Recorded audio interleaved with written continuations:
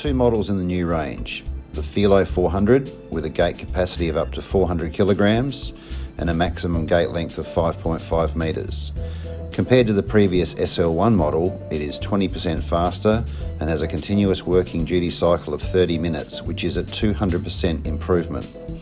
The second motor in the range is the FILO 600 with a gate capacity of 600 kilos and a maximum gate length of 7 metres. When compared to the SL10, it is 10% faster, yet still maintaining a similar duty cycle.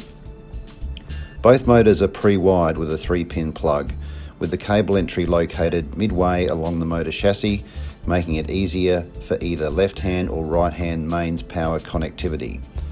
After removing the motor cover, the most obvious improvement is the location of the control board, which is mounted horizontally for ease of access to the programming buttons and clearly visible LED indicator lights.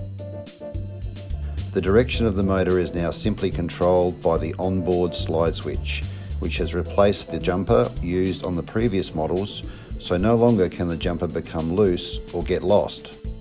This new version of control board has 4 programming buttons and 5 clearly marked side terminals for access control devices and accessories. It has the addition of open gate indicator output, which can be used to operate a 24-volt lamp as a safety device and to indicate that the gate has been left in the open position. There is now ample adjustment when the motor is fixed to the ground, with 40 millimeters of front to back movement to allow ease of alignment with the nylon rack. The new design still accepts all of the previous Mhouse accessories and vice versa, so there is full compatibility between the old and the new models. The pinion gear height is 6 millimeters higher than the previous Mhouse motors, so some slight height adjustment of the nylon rack is required in the event of replacing an existing Mhouse gate motor on site.